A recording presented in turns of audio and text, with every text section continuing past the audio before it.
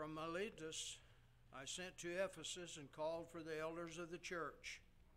And when they had come to him, he said to them, "You know from the first day that I came to Asia in what manner I always lived among you, serving the Lord with all humility, with many tears and trials, which happened to me by the plotting of the Jews, and how I kept back nothing that was helpful, but proclaimed to you and taught you publicly from house to house, testifying to Jews and also to Greeks repentance towards God and faith toward our Lord Jesus Christ."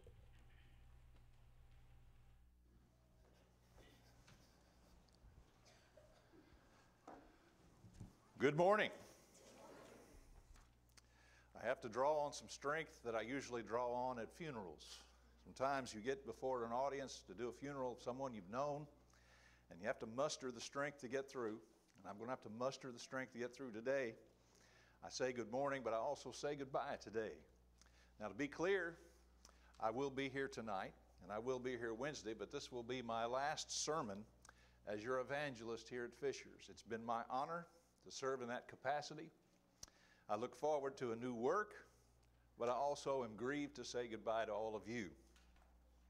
I chose as my closing text this passage in Acts the 20th chapter. We're going to look at actually on down to the end of verse 38. We're going to be looking at that whole text, and all of the points will come from that text. But this was Paul's farewell speech to the elders at Ephesus. He had preached there only 3 years. Now, that seems like insignificant compared to 16 years that I've been here. But he preached there for 3 years. And it indicates in verse 25 that he does not expect to see these individuals again. He said there, "Indeed, now I know that you all, among whom I've gone preaching the kingdom of God, will see my face no more." By the way, did you catch that little "you all" there? You all.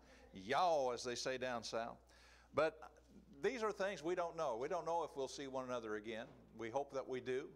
But one thing's for sure, we will see one another in heaven. But Paul, as he is having this talk, he indicates he's not sure that he'll ever see these individuals again. So his parting words were especially touching to these folks. He reminds them in this text of his past work with them, and we're going to do a little bit of that this morning. And he leaves some parting advice to them. We're going to do some of that as well. So this text is a nice farewell address, and I'm going to use the words of God to kind of organize my thoughts here. This will be a very emotional sermon for me. You know how I am. You know how I get. So I'm going to try and hang it together, do the best I can. Pray for me if you will. I know I already had one brother tell me he's going to do that. But let's just think about the title of the lesson here, What I Leave Behind. And that's what we're going to be looking at here. And the first thing I'd like to suggest to you is this: I'm leaving behind a church of Christ. Look with me here at verse 17.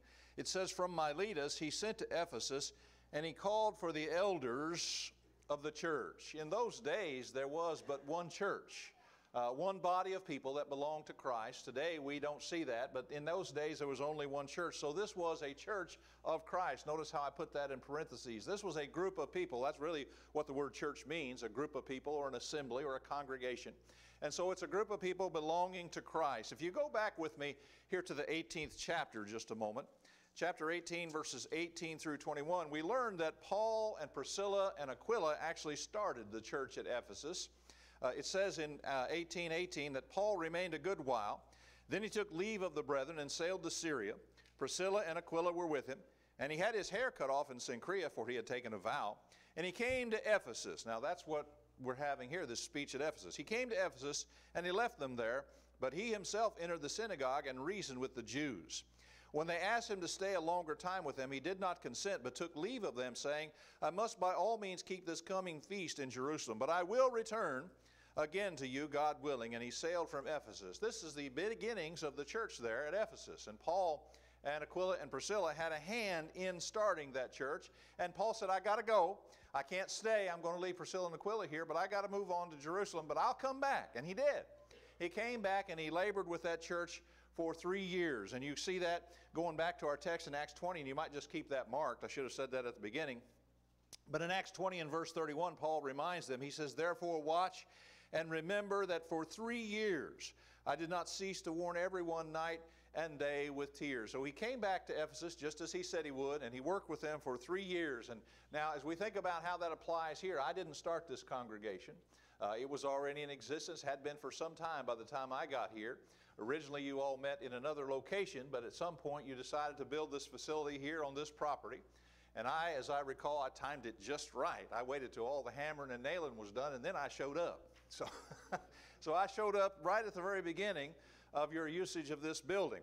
And I've been here for 16 years, and I've enjoyed every year of it. Now, there have been ups and downs, and there have been highs and lows, and there have been good times, and there have been bad times, and there have been disagreements about this, that, and the other. But I'll tell you what, I've enjoyed every day of it. I don't regret it.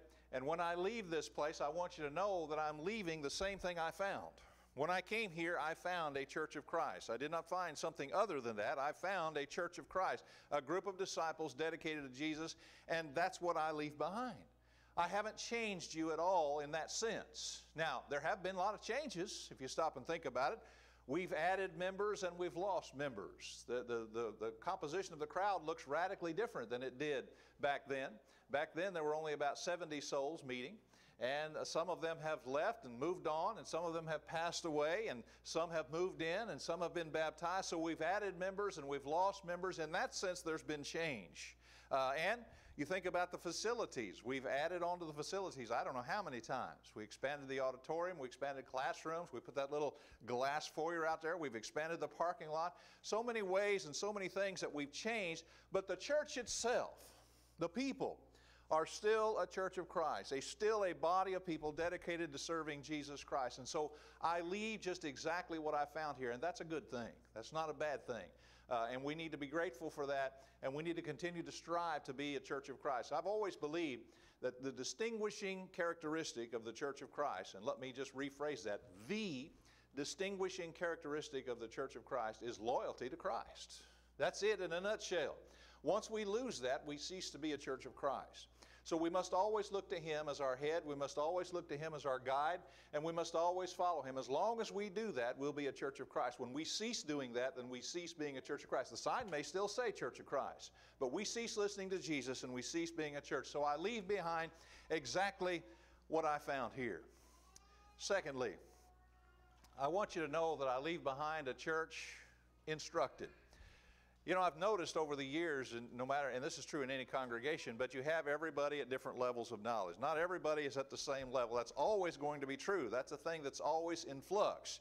Just as surely as members come and go, the knowledge level also is in flux along with those members as they come and as they go. And so that's always true. But I want you to know that you've been taught over the last 16 years. Not just by me, but primarily by me, for sure. And Paul, here at the church at Ephesus, in those verses, in verses 18 to 27, I'm not going to read all of them, but just select portions here.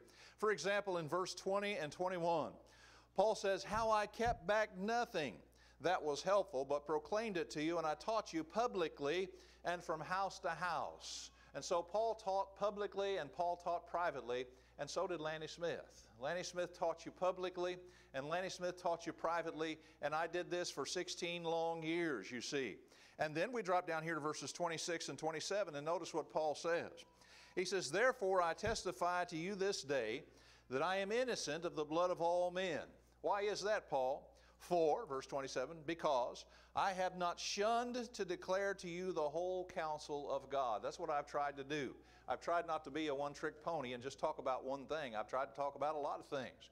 We've talked about authority. We've talked about redemption. We've talked about Jesus. We've talked about the church. We've talked about worship. We've talked about a lot of things. And so we try to cover the whole counsel of God. So Paul said, "I taught you thoroughly." And that's what I feel like I've done here. I feel like I've taught you thoroughly. Now, whether you receive that teaching or whether it's stuck or not is a different matter. But I've given you that information. And then in verse 31, we see that Paul taught constantly. He said, "Therefore watch and remember that for 3 years I did not cease to warn everyone night and day with tears." Look at the word warning there. We'll talk a little bit more about that later, but we need to understand that warnings are a part of preaching. You're warning people, and that's part of instruction. You're beware of this and beware of that. There's this error and there's that error and this problem and that problem and these moral issues. And so you never stop. That never stops. And I feel as though I've done exactly what the Apostle Paul did. I taught you publicly, and I've taught you privately. I've taught you thoroughly, the whole counsel of God, and I've taught you constantly. I did not cease to warn everyone night and day with tears. Now, this is important. This is important regardless of who stands in this pulpit. A taught church is a strong church. If you want to have a strong congregation, and I believe this is a strong congregation, if you want to have a strong congregation, you can't be wrapping up all your time in playing. Churches aren't play places. Churches aren't houses of play. Churches are houses of instruction. And so teaching is vital. And if you want a strong church, you have to have a taught church. In verse 32, he says, "Now, brethren," look at this, "I commend you to God and to the word of His grace, which is able to build you up and give you an inheritance among all who are sanctified." Notice that it's the Word that's going to do this. It's the Word that's going to build you up, and that means to edify you, that means to strengthen you, and it's going to give you an inheritance. You want to go to heaven, you got to stay in the Word. And so a taught church is a strong church. And in fact, the Bible says that our faith is rooted in teaching, isn't it? Isn't that what Paul said to the Romans? Faith cometh by hearing, and hearing by the Word of God.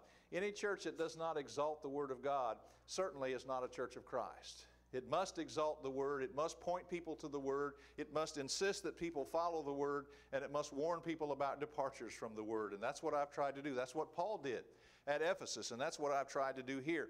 And I want you to think for just a few moments about the different ways that I've done this. First of all, I've taught you in various classes. We have Sunday night classes. As I've said many times, we do things a little bit differently here in most churches, and this is the way it'll be when I go to Tennessee.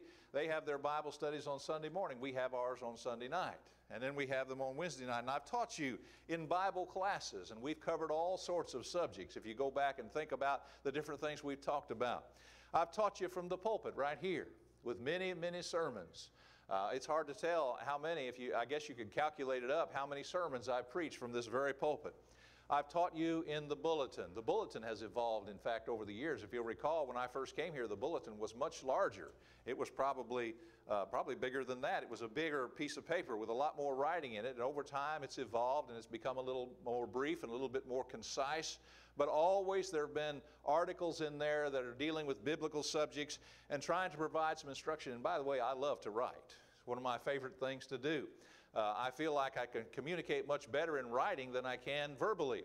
And so I love the writing aspect of it, and I love writing those articles, and I hope you enjoyed reading them. And I hope that you got something from it. I hope you gained from it. And then Brother Jared came up with this idea a few years back. He called it a snapshot. And you think about the expression, you know, you take a photograph, and it's a snapshot of a moment in time. And so a snapshot, in terms of what we do here, is just a snapshot of a sermon. Here's a sermon, just like that, and it's not a long 20 or 25 page tract like they used to use in years past, but it's just a 2 or 3 page thing, and it contains sermon outlines. That's what they are. Those are sermon outlines, and those are good for your own personal study, and they're good for you to pass along to others, and that's been a very popular thing, by the way. That was a great idea that Brother Jared had, and he did all the artwork. When you look at those, you see how nice they are. You can credit Jared for that. The material I put in there, but the nice artwork and the nice printing job, you can contribute that to Jared. But those have been very popular and been a very effective way of teaching the truth. Those fly off the shelves and those go, and I've taught you in those ways. I've taught you, and we're doing it right now via live stream. People are watching this. It's not just this audience that's here this morning. There are people out there in the community who are watching online, watching exactly what we're doing right now. And so I've taught you by live stream. I've taught you by social media, and that's amazing to me because I don't do social media.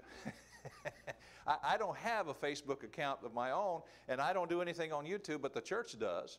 And so my sermon outlines are posted on Facebook. Sometimes my articles are posted on Facebook on the Fisher's website. And we have a YouTube channel where when the sermons are over, the sermon part is trimmed down and put into a permanent format out there, and there are a lot of people who look at those. You go back, and it's interesting to me, if you ever go to our YouTube page, click on, you can rearrange those sermons, and click on most popular, and it'll surprise you what pops up first. It's interesting. I find that fascinating. The most popular, and it'll rearrange it so you can see the most popular ones first. And so it's interesting, but I've taught you by means of social media. I've taught in gospel meetings around the area. I've also taught outside the state, but around the area. And the interesting thing is, you are all gluttons for punishment. Some of you actually go to my meetings. when I'm here in the area. And you come and hear me again, even though you know you might hear a rerun. You might hear something I've already preached here, because usually when I go to a meeting, I want to use something that's tried and true, that's proven. I don't want to go in there with something new. I want to use something that's proven. So I go to a meeting, and some of you come to those. And you don't know how much I appreciate that and what an encouragement that is. But this is just showing you the different ways in which I've instructed you over the years. I've been into some of your homes and taught you the Bible right there in your homes. We've had classes. We've had special classes like the men's class. And we've done additional teaching that way. I've taught you in private conversations. Sometimes you'll just call me up or you'll email me and we'll just have a private conversation. And we've had a lot of teaching done that way. And hopefully, I've taught you by example.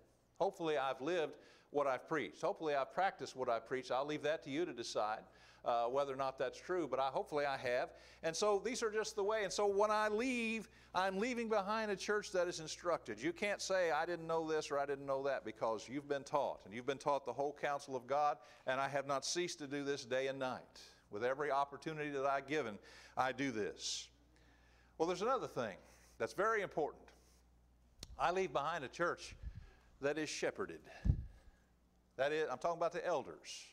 And if you hold your spot here, well, in fact, let's just look at verse 28 first, and then hold your place here. We'll look at another passage. But in Acts 20 and verse 28, and remember, this is actually who Paul's talking to in these verses. He's talking to the elders at Ephesus. You can see that back in verse 17. He called for the elders of the church, and they came. So this whole thing is a speech to the elders. And in verse 29, he reminds those elders of what their obligations are. He says, therefore, take heed to yourselves. Number one, get your own house in order. Number two, take heed to all the flock, among which the Holy Spirit has made you overseers, to shepherd, there's our word, to shepherd the church of God which he purchased with his own blood. Now, I have taken this as a personal thing with me. Whenever I go to, and it's interesting, there's another interesting thing. I've only been to 2 full-time works in my life, 16 years here, 16 years in Kentucky, as far as full-time works. But I've always made it a personal goal of mine to make sure those brethren have elders. And I do that because of something Paul said in the book of Titus chapter 1. If you'll turn over there with me, hold your spot in Acts 20, we'll come back to it. But in Titus chapter 1, about verse 5, I think it is, and following, Paul tells Titus, he said, for this reason I left you in Crete, that you should set in order the things that are lacking, and appoint elders in every city as I commanded you. If any man is blameless, the husband of one wife, having faithful children, not accused of dissipation or insubordination. For a bishop must be blameless as a steward of God, not self-willed, not quick-tempered, not given to wine, not violent, not greedy for money, but hospitable, a lover of what is good, sober-minded, just, holy, self-controlled, holding fast the faithful word as he has been taught, that he may be able by sound doctrine both to exhort and to convict those who contradict. And so sometimes in the congregation there are things that are lacking. Sometimes what's lacking is teaching. Well, I've tried to fill that void. And sometimes what's lacking is oversight, elders. And so I filled that void. And I want you to think about that. What is the situation as it is now? We have 4 elders, soon to be 3. When I walk out the door, soon to be 3. But we've got Brother Al, and we got Brother Randy, and Brother Jan, and myself. And I'll just leave myself out of the equation for a moment. Those other men are doing a good work. They are doing a good work overseeing this congregation. It's been my privilege to serve with those men. The Bible calls us brothers in the Lord. And those men are my brothers.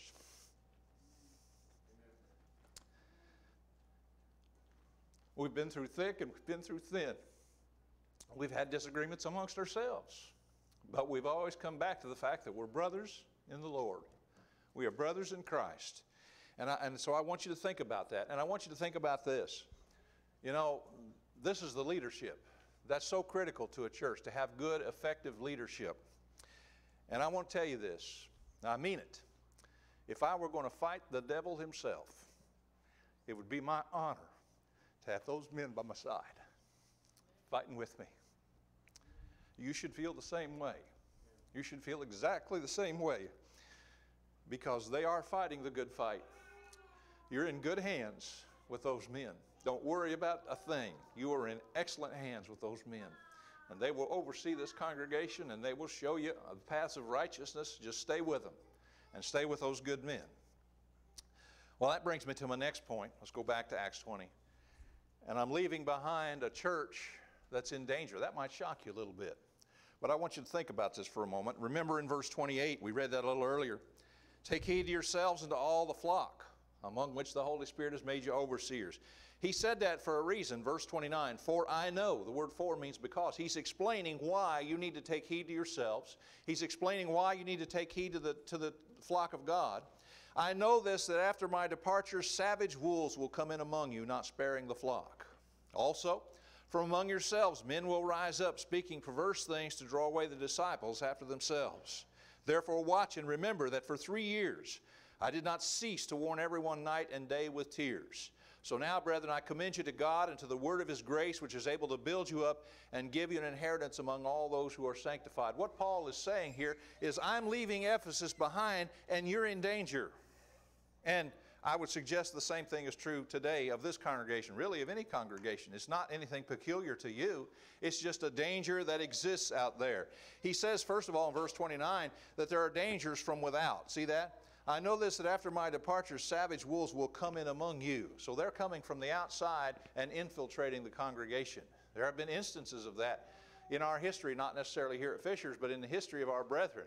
People come in from the outside, and they want to try and change things. They want to try and uproot things. They want to try and make this into some other kind of church than a church of Christ. And so there's a threat from the outside. But then in verse 30, he says there's also threats from inside. Also from among yourselves. Now think about who he's talking to. He's talking to the elders. And he says, from among yourselves, men will rise up. Now, I don't think for a moment, and I'm not suggesting for a moment it's going to come from Randy or Al or Jan. That's not what I'm saying. But he's saying the potential is there that threats can come from the inside. It might be somebody else sitting out here. It could be somebody sitting in this room right now. Sometimes the threats come from within. Sometimes people get the itch to move on or to change things from within. And so there are threats. And he says, remember verse 31, I've warned you. I've warned you about this. I've warned you for 16 years about this danger. We need to be careful. And I want you to think about a real morbid truth here. Every congregation of Christ, every church of Christ, eventually dies or falls away. Have you ever thought about that? That's the truth. Every church of Christ eventually dies or falls away. Now, you want me to prove that to you? Where's the church at Rome that you read about in the Bible? Where is that church? It's gone, isn't it? Where's the church of God at Corinth? Gone, isn't it? Where's the churches of Galatia?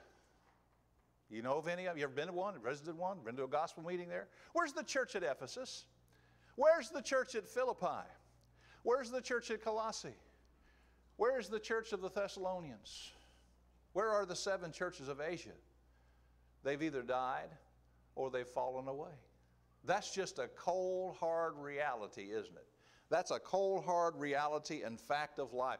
All of those New Testament churches that we read about and we learn about and we hold up as examples for us to follow, and we say this is what we need to be, they've all fallen away or they've died. And just to bring this up to modern day, when I preached in Kentucky, there was a little church that used to meet in a place called Salt Lick Bend. I've told you about Salt Lick Bend before. That's where the river goes around, and there's a little road, one pathway that goes in on this big high bluff. And that's where the river's on both sides of the road. But you go over this high bluff and you go out into what's called Salt Lick Bend, the river bend. And there used to be a church there called the Salt Lick Bend Church of Christ. In fact, Earl Robertson, he's passed away too, but he told me that one time there was actually a school down there that taught Greek to preachers down there in Salt Lick Bend. To think of that. Down there in that little obscure place in Kentucky, there was a school and there was a place where preachers were taught. They were taught Greek there. But you know what? I can drive down there right now and I can show you that empty building. The Salt Lick Bend Church of Christ is no more. It's gone. Those old people, they got old and they died and the church went by the wayside. Now, you say, well, that's pretty gloomy, isn't it? That's pretty, well, that's the point I'm trying to make here. There's danger here. There's danger here. And what I'm saying to you is, I'm saying to the elders and to the members, your job is not on my watch. You're not going to let this church fall away on your watch. You're not going to let this church die on your watch. You're going to keep it alive. You're going to keep teaching the gospel. You're going to keep standing up for what's right. You're going to be a light in this community. It's up to you, you see. It's up to every member of this congregation. And if you don't do that, it'll be another statistic. Just like Salt Lake Bend, just like all those churches in the Bible, the Fishers Church will be another statistic. Some of you are aware of the church that used to be up there in Noblesville. It is no more. Some of those are here, see?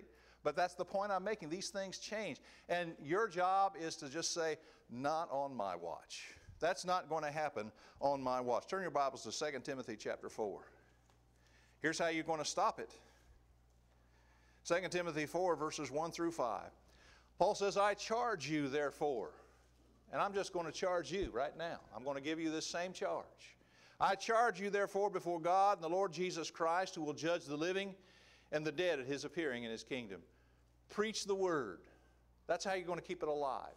That's how you're going to keep it from dying. That's how you're going to keep it from falling away. Preach the word. Be ready in season and out of season. Convince, rebuke, and exhort with all long suffering and teaching. Why? Look at that next verse, which is the very point we're making. For the time will come when they will not endure sound doctrine, but according to their own desires, because they have itching ears, they will heap up for themselves teachers, and they will turn their ears away from the truth and be turned aside to fables. Notice very carefully here, they will turn away from the truth. Away from that implies they were with the truth.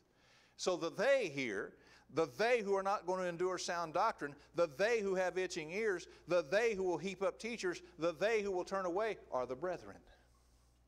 Not on my watch. That needs to be your mantle. Not on my watch. Not going to happen while I'm here. We're not going to turn away. We're not going to fall away. We're not going to die on the vine. We're going to be alive. We're going to be vibrant. We're going to be preaching the word. We're going to grow. Otherwise, there's danger. And so I leave behind a church in danger. That's just not peculiar to Fishers. Every church is in danger all the time. That's why there's preaching and teaching and warning. That's why those things take place. Last of all, this sermon may be a little short, but that's all right. Last of all, I leave behind a church who loves. Let's go back over here to the Acts chapter 20 and look at these verses. First of all, Paul taught these people to love by his own example. You can see here in verse 33 through 35. Paul says, I have coveted no one's silver or gold or apparel. Yes, you yourselves know that these hands have provided for my necessities and for those who are with me. I have shown you in every way by laboring like this that you must support the weak. And remember the words of the Lord Jesus, that He said, it is more blessed to give than to receive. And so Paul taught them to love by his own example. He worked, and he helped those who were with him, and he supported the weak. And so by his own example, he taught these people to love. And we know that they loved him because when you read the reaction here in verse 36 on down to the end of the chapter, it says, when he had said these things, he knelt down and prayed with them all. And then they all wept freely and fell on Paul's neck and kissed him, sorrowing most of all for the words which he spoke, that they would see his face no more. And they accompanied him to the ship. It was a sad parting, wasn't it? It was a sad parting on that day. But you see that Paul taught them to love by his own example. And you see that they did love. They loved him, and they cried, and they fell on his neck, you see. Now, I really wish, I told you that there was already a church here when I got here. And I really wish that I could take credit for teaching you all how to love, but I didn't do that. You already knew how to do that. That's what I want you to understand. You already knew how to love. You already knew how to be Christians. You already knew how to reach out and help other people. This is, and I'm not just puffing up here, I mean this. This is one of the most loving group of disciples that I've ever seen in my life. And there's no partiality. There's no prejudice here. It doesn't make any difference, rich or poor, black or white. We're right there for one another when something is needed, when something happens. It's one of the most loving groups of disciples that I've ever seen. Turn with me, if you will, to John chapter 13. This is important. Jesus says this is a badge of discipleship. John 13, verses 34 and 35. Jesus said, a new commandment I give you. Can I suggest to you, by the way, before I go any further, he says it's new, but I would suggest he means I renew it. It's always been true that we should love one another. That was true in the Old Testament. But he says, a new commandment I give you, that you love one another, as I have loved you, that you love one another. Here's the critical thing, verse 35. By this, by what? That you love one another. By this, all will know that you are my disciples if you have love one for another. I'm looking into the faces of real disciples here. I'm looking into the faces of genuine disciples of Christ who know how to love, who didn't have to be taught how to love by me. You already knew it. You were doing it before I got here. And you're continuing to do it, and I want you to continue on in that great good work. Now, as I wrap this all up, I would suggest to you that Paul left this church in better shape than he found it. I think that should be the goal of every gospel preacher. You know, sadly, that's not always the case. Sometimes gospel preachers are the problem, and they move on from place to place and church to church because they themselves are the problem, and they stir up trouble. But every preacher should try to leave a church in better shape than he found it, and I have tried to do that. But the cold, hard truth about my work is basically this.